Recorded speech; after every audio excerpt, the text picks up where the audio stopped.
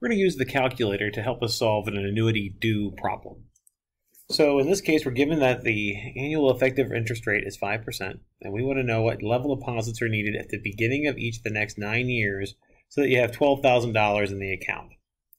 Notice that it says that the level deposits are to be made at the beginning of each of the next 9 years, and that's our clue that we have an annuity due problem versus an annuity immediate problem.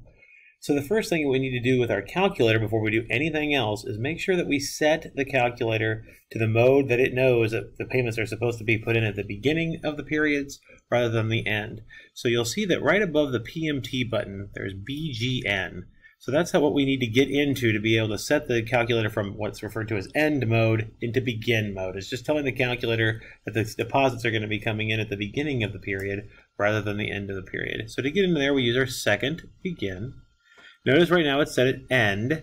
If we do second set, it changes it to begin, and also notice the little BGN pops up here at the top of the screen.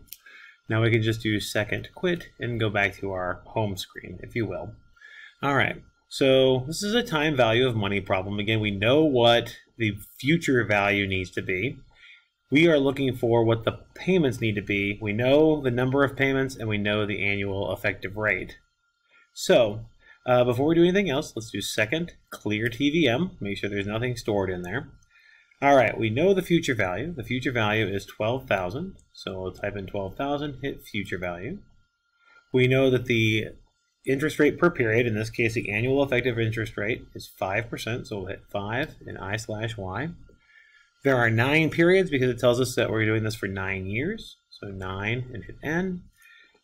We don't have anything for present value because there's nothing in the account to start with. We're not looking for the present value of these deposits. We're looking for the future value of these deposits, and we already cleared out the time value of money, so 0 should be in the present value.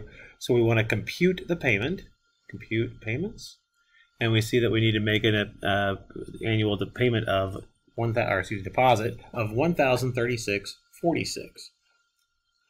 Notice in this case, again, this is negative, and we put in the future value as positive. That's again because the calculator is trying to balance out money going in and money coming out. We're putting in $1,036.46 to get out $12,000 at the end of 9 years.